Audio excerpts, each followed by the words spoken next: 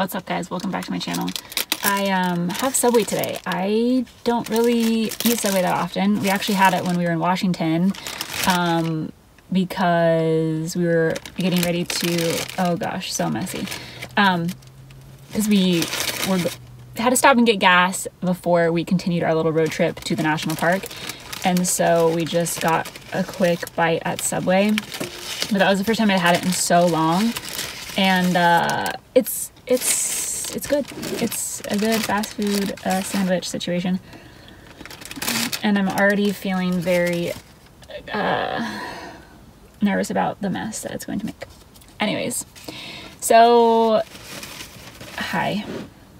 Hope everyone's had a good week. I am kind of nervous that it's going to be a situation like when I was eating my Chick-fil-A where someone comes up to me and they're like, oh, you can't be here. Because I'm in a parking lot, but I came over by this building because there's shade. And I wanted shade, so that's why I'm here. Okay. So this is, I got turkey on Italian herbs and cheese with cheese, lettuce, cucumber, honey mustard, and mayo. I'm honestly kind of proud of myself because I normally don't get grown-up sandwiches.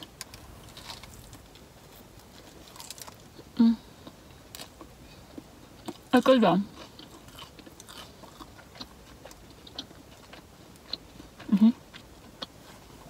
That's good.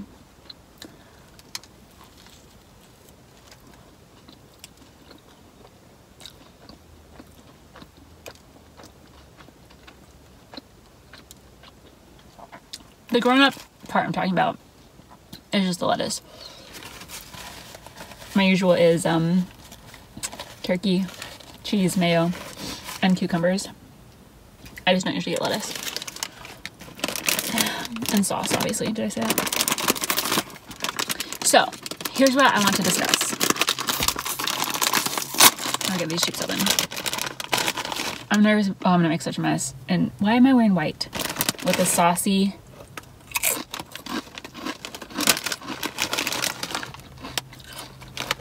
Sun chips are so underrated. I love Sun chips. Okay, another bite of this sandwich, and then I'm gonna get into what I came here to talk about.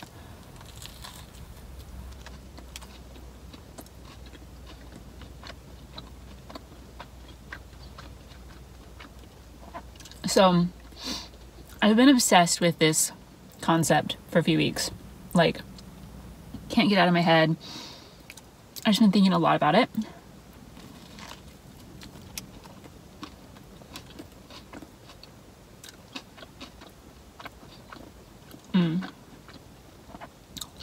I usually don't get mayo and honey mustard.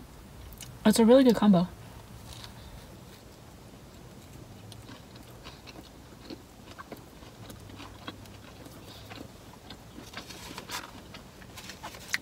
I'll tell you what the concept is in a second, but I was talking to my best friend about it, and she's like, well, I just finished a book that's all about this. You should read it. And the book is called Maybe in Another Life by Taylor Jenkins Reid. So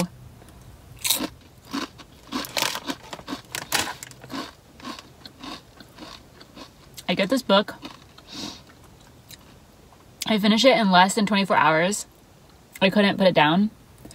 It was so good. I stayed up way past my bedtime to read it.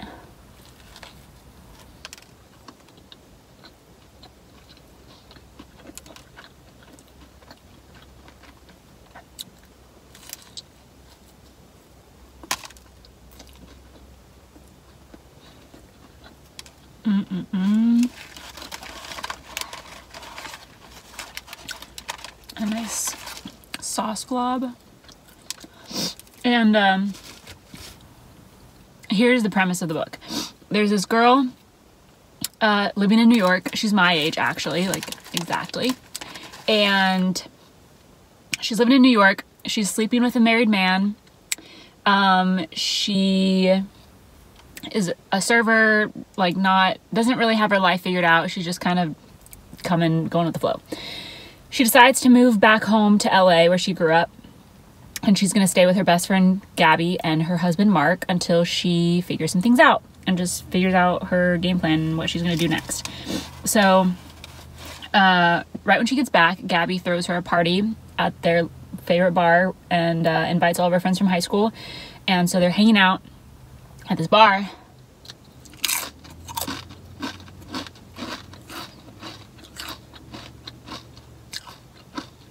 And her high school boyfriend is there. His name is Ethan. And she's talking with him, dancing, drinking with him. Like, things are good. And then Gabby comes up to her and she's like, hey, it's getting late. Mark has to be up early tomorrow. We're going to go home. Are you coming with us? And that's the pivotal moment in the book, and everything else changes after that. So it follows the parallel lives she could live based on her answer to that question. And in one scenario, she stays with Ethan and hangs out with him and goes home with him. And then in the other scenario, she's like, you're right, I'm tired, it's late, I should go home. And she goes home with Gabby and Mark. So after that, every chapter alternates between her life if she stayed out with Mark or Ethan, or her life if she'd gone home with Gabby and Mark.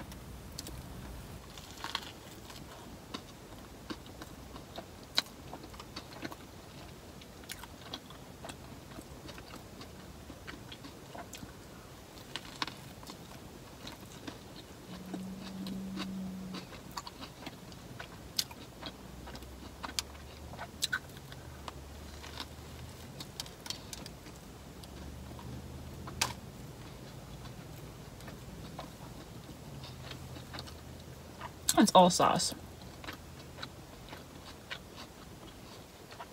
So many sauce globs. So the book just goes back and forth between these two different courses that her life could have taken. And they're so different. They're just completely different.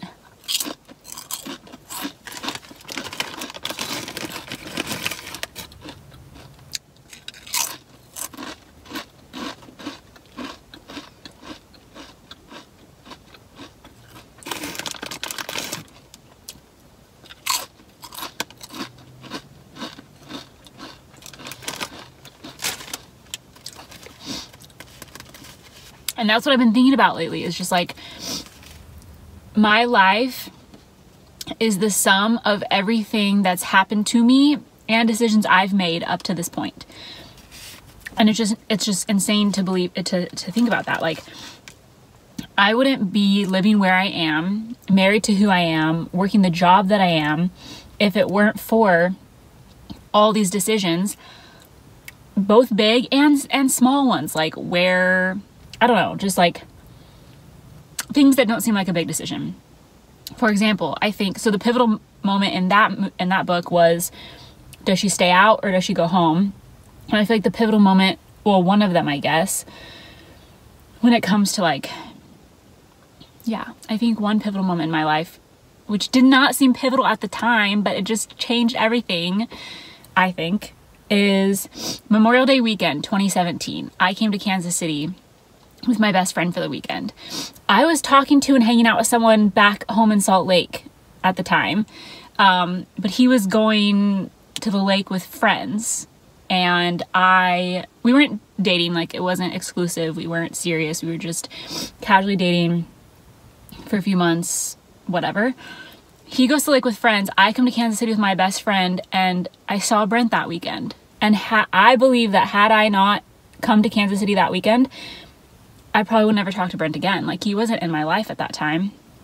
If you don't know our story, we've known each other since high school. We were best friends when we were 15, but he wasn't in my life at that point. And I believe that had I gone to the lake with other homeboy that weekend, I don't think I'd be with Brent right now. So it's just crazy to think about.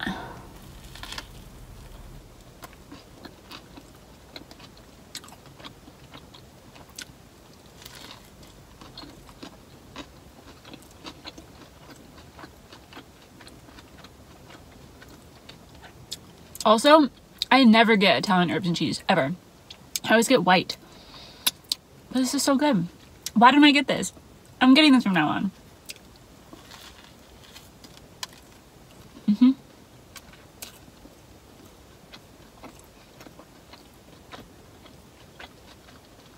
Like, give me a whole loaf of just this. It's delicious. Okay.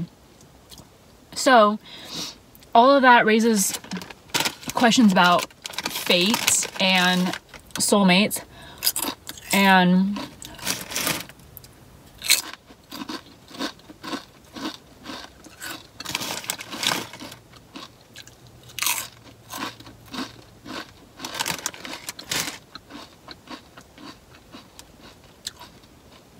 the idea that everything happens for a reason.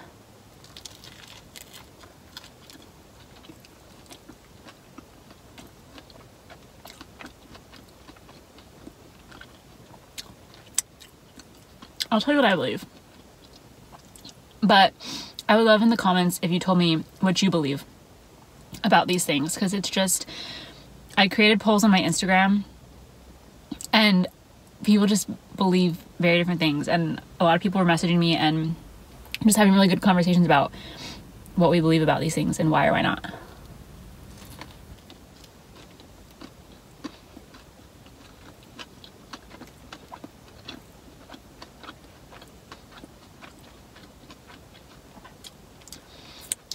So I don't believe in fate, and I don't believe in soulmates, in the traditional construct of soulmates, and the fact that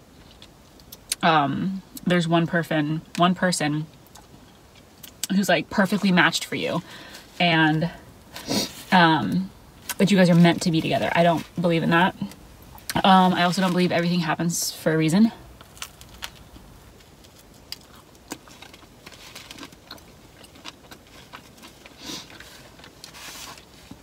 My best friend is the opposite. She does believe in fate and that everything happens for a reason, and that her husband is her soulmate and he is who she's meant to be with. And that's fine. I think it's totally okay to have different beliefs, and I like hearing about them.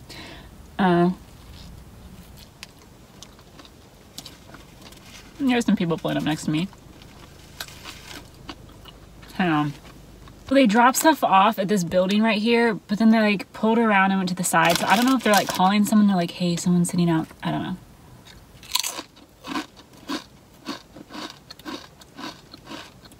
But I finished the last couple bites in my sandwich. I don't know. Anyways.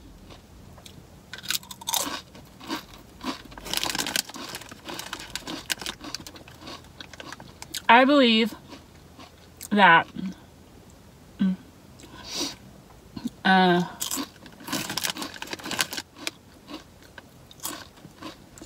these are so good.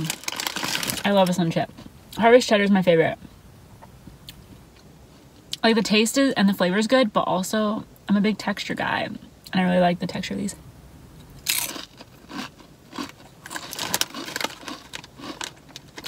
I believe that, like, I'm happy with my husband. I love him. Like, I wouldn't necessarily change my life in any way, but I don't believe that we were meant to be together. I don't believe that he is my soulmate. I believe, honestly, I think the traditional romanticized idea of soulmates, I think it's kind of cruel, personally. Like, the idea that there's someone out there for you who you're supposed to be with, who is, like I said earlier, perfectly matched for you. You guys are suited to each other. You are each other's halves to a whole. Like, I think that's kind of cruel, because what if you don't find your soulmate? You're supposed to just, roam the earth and be miserable forever because you didn't find your soulmate, and anyone you're with who's not that person, you just feel like you're settling, and it's like half of your heart is missing. Like, I just think that's cruel. So while I love Brent and I'm happy with our life, I firmly believe that I could be happy with lots of different people. Some people some people happier than others. I don't think I could make it work with everyone, that is for damn sure, but I think there's lots of different people that I could make it work with and live a perfectly happy and fulfilling life with. So that's my thought on that.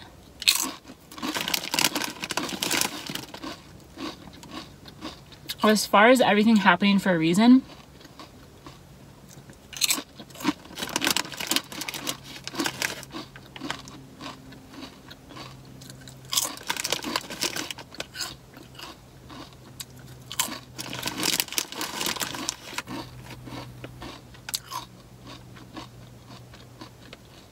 I think that is kind of bullshit. Again, these are just my beliefs. Please share yours with me, especially if they're different. Like, please tell me why you think everything happens for a reason. Because I'm very curious. Because I believe that some things happen just because. Some things happen because we make decisions and other people make decisions that affect us. And they just happen because they happen. And they're just a product of our decisions. I've had experiences that definitely didn't feel like mere coincidence. So I sometimes do believe in like divine intervention, and sometimes things do happen with more meaning behind them, but I don't think everything happens for a reason. I don't think everything happens because it's supposed to. Sometimes I think things are just accident and happenstance, and sometimes I think they happen just because.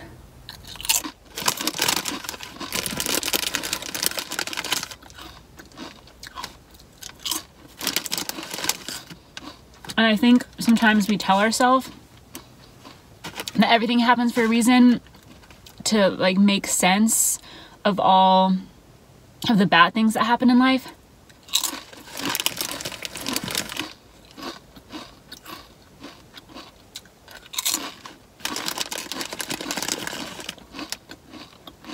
And I know a lot of people take comfort in that sentiment, that everything happens a certain way because that's how it's supposed to happen.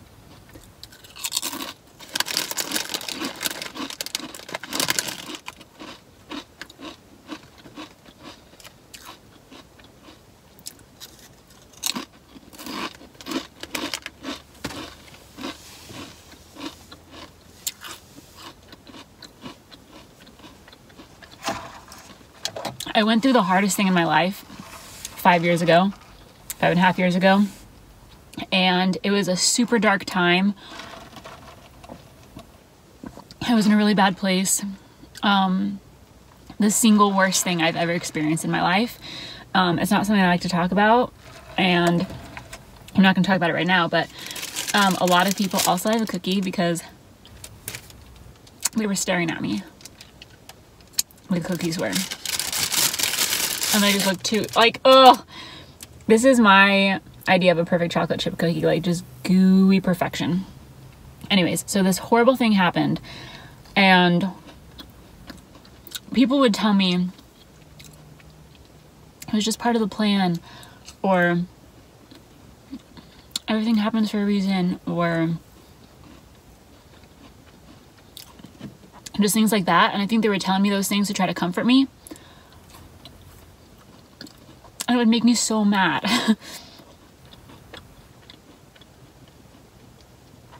And obviously we have our own set of beliefs about these things, and what's comforting to one person isn't to another, and it's hard to know what to say in really hard times like that. And so I appreciated everyone's attempts to comfort me, and I appreciated them saying these things that to them would have been really comforting.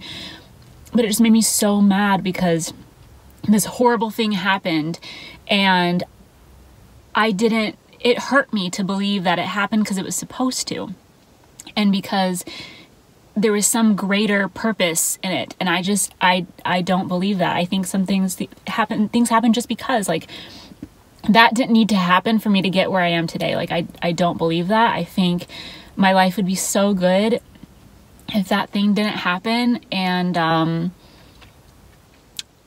it's just not comforting to me. So I don't like that idea.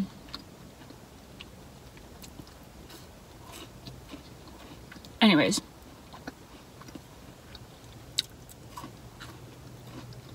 it's just so good.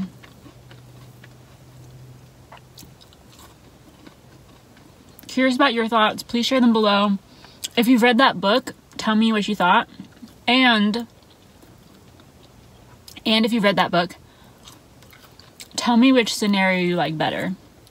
How her life turns out when she stayed out with Ethan, or the one where she went home with Gabby and Mark. That book was so good.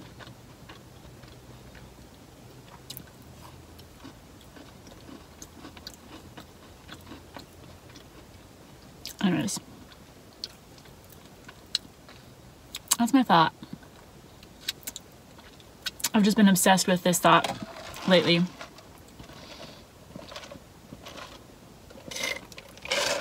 I've been thinking about like all the different ways my life could have gone, and perhaps what I would be doing, where I'd be, who I'd be with, what I would look like even. I don't know. I might look differently if other things had happened. So anyways, that was delicious.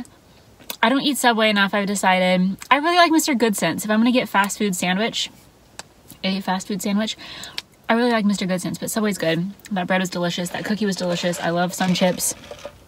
And hope you guys are having a good weekend. I'll talk to you in the comments. Goodbye. Hi, okay, if you stay this long, you get a little bonus, but this is the book. I haven't taken it back to the library yet, and there's this part at the end that I forgot about until right now. But I have to read it to you because I don't necessarily believe in this part, but it is interesting to think about, and it would be cool if we could like see how this plays out. So I'm not gonna tell you what's happening in the book, obviously, but I'm just gonna read this part that is interesting.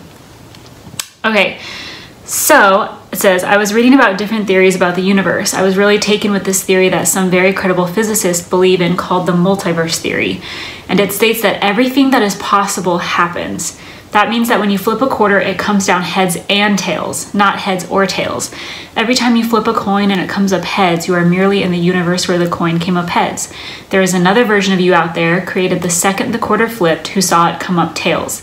Every second of every day, the world is splitting further and further into an infinite number of parallel universes, where everything that could happen is happening. There are millions, trillions, or quadrillions, I guess, of different versions of ourselves living out the consequences of our choices.